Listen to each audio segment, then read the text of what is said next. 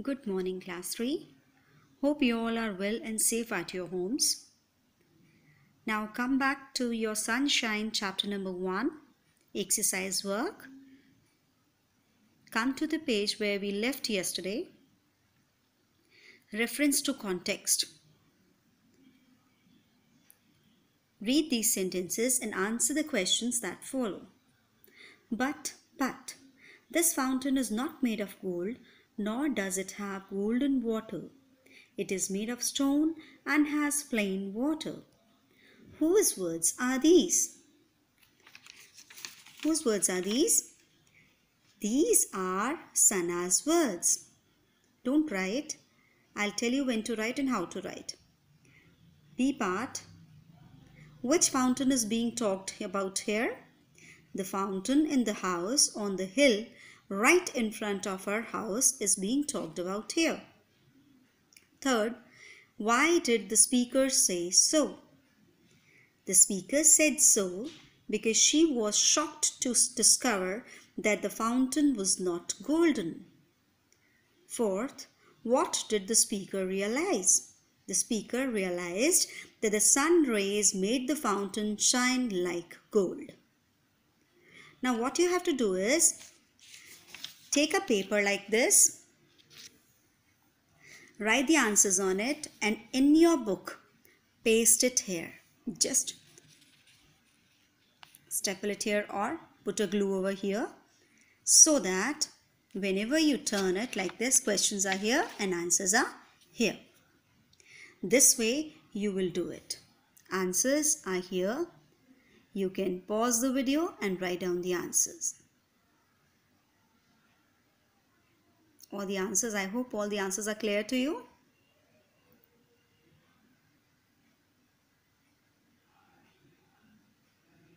Now we move to the next part.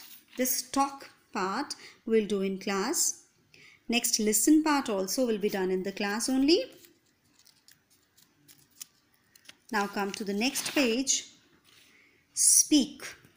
Children, here speaking language part is here the vowel sound of a, like a in apple. It is taught about here. Such as a in dad, dad, cat, hand, lamp, blank, passage, fan, van, man, gap, back, mats. These are the sounds of a. A says apple and the sound of a is a. Now come to the grammar part. As we have discussed earlier also, sentences. A sentence is a group of words that make complete sense, or it is only a word. It begins with a capital letter, ends with a full stop, exclamation mark, or a question mark. Examples are given. In here, you have to tick the sentences and cross the ones which are not the sentences. Elephant, animal, big. This is not a sentence, put a cross. My shoes are dusty. This is a sentence, put a tick. Squirrels not eating. Squirrel not eating, put a cross. This is not a sentence. Dry color blue. Again, this is not a sentence, put a cross. Birds fly in the sky. This is a sentence. Then we have beta 4 kinds of sentences which we have not discussed yet. 4 kinds of sentences are assertive, interrogative, imperative, and exclamatory. Interrogative and exclamatory are very easy to identify because interrogative sentences are the sentences which ask questions and they end with a question mark. So question mark tells you that this is an interrogative sentence. And exclamatory sentences, they express strong feelings or emotions and they always end with an exclamation sign. Sometimes an exclamation sign is in between the sentence. For example, wow, what a beautiful flower, or what a beautiful fountain it is. there should be an exclamation sign within the exclamatory sentence. If an exclamatory sign is there in a sentence, it means it is an exclamatory sentence. Assertive sentences are also very simple. Very simple statements, they are known as assertive sentences. Suppose, Sana opened the door. I went to the market. My father brought a car for me. The teacher is angry. So this type of simple sentences are known as assertive sentences. Then we are left with imperative sentences. Imperative sentences are like requests, orders, commands. Such type of sentences are known as imperative sentences. They also end with a full stop, but you have to make out whether it is an assertive sentence or an imperative. If it is a command, order, request, suggestion, then it is an imperative sentence. Otherwise, it is an assertive sentence. Come to the next page. A part. A part. Don't write. I'll again give you the answers. First one. Mother, my nurse is. You have to begin with the letter which is in bold. So my mother is a nurse. Second, Rahul plays with a ball. Not football, sorry. Third, it is an interrogative sentence. Where is my book? For interrogative sentences, we will put a question mark at the end. Last one, open the door. So this is an order or command. So it is an imperative sentence. So for this also, what you will do, you will put a slip like this here in your book. Attach a slip like this. Fine. Make a slip, paste it here, write the answers. I'll show the answers. I'll wait for you to write. Just pause the video, write down the answers. Then come to the next part. Here you have to read the following sentences and write A for assertive, N for interrogative, M for imperative, and X for exclamatory sentences. What an intelligent boy Aman is. Very easy. There is an exclamatory sign. So it is exclamatory sentence. Next, again very easy. A question mark is there. When do you return from school? This is a question. So this is interrogative sentence. Then we have the kite is flying high in the sky. It is neither a command nor order, neither a request, nor any suggestion. So this is assertive sentence.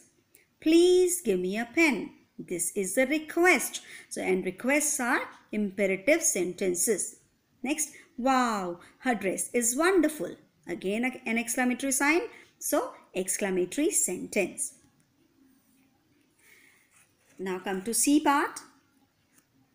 Some situations are given below. Read them carefully. Then write. What would you say in these situations? One is done for you. This is oral work. Your friend asks you, which is your favorite game? My favorite game is chess. Second, your elder brother helps you in doing your work. What would you say? You will simply say, thank you, brother. And next one, thank you, brother. After saying thank you, brother, this is an emotion, sudden feeling. And for this, you will put an exclamation sign. Then you request your friend to share his or her notebook. So requesting means, please share your book with me. Next, fourth, your friend is looking very happy. When somebody is very happy, what would you say?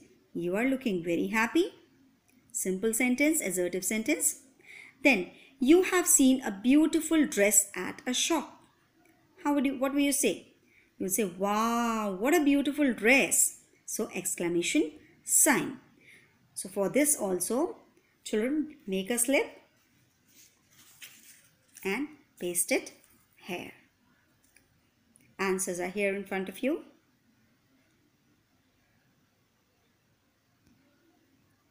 Sometimes exclamation sign is put here, sometimes here, sometimes at both the places also we can put. Sorry.